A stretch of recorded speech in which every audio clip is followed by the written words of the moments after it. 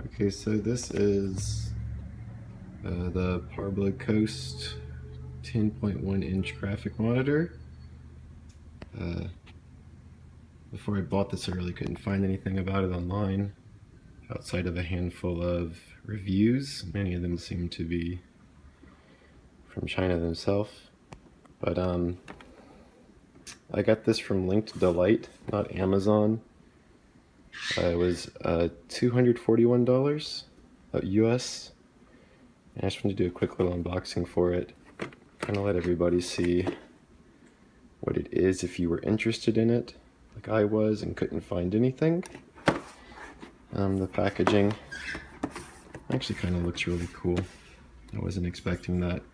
I know the company themselves actually made a driver installer video recently. It was the first one I'd seen. It's maybe about a week old at the time that I made this. But it was just a plain brown box in their video. So I'm kind of impressed. So just do a quick unboxing. But it is a black box, so it is kind of hard to see here. But when we open it up, there is this white thing. I'll open it up later, but I believe it actually might be a screen protector, because as you'll see, it is about the same exact size as the monitor itself. And this is the actual monitor, a drawing tablet. And as you can see, it comes in a plastic Ziploc bag,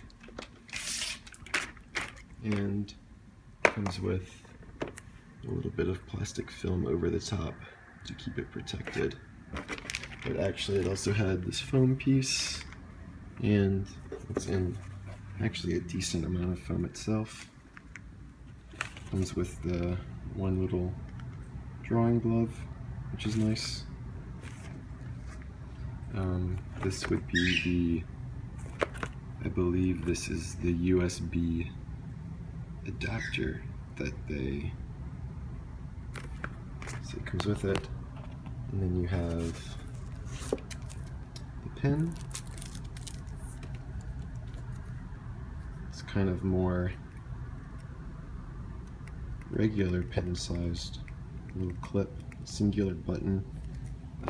What I previously had was a very old Wacom Intuos, I believe is which it originally was, the CTE 440, very old.